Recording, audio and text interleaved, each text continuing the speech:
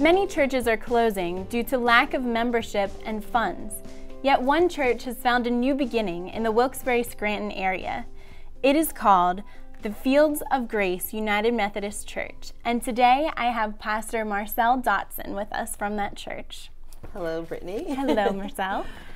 Could you tell us, what do you think distinguishes this church from the other churches that have been closing in your area?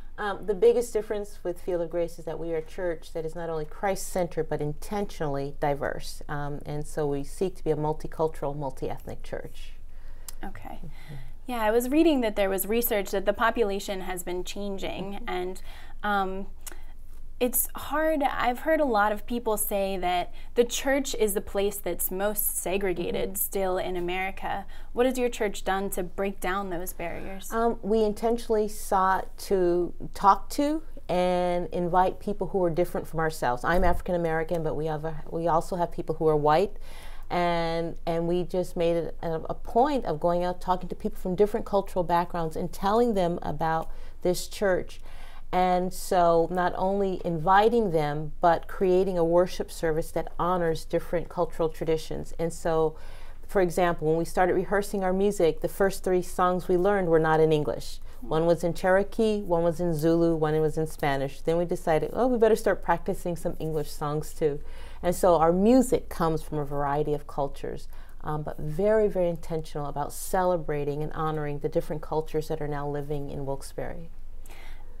Do you have many people that aren't just different cultures, but also speak different languages attending your church? Right now, our folks, the folks that we have a relationship with speak English, they speak Spanish, and they speak Indian.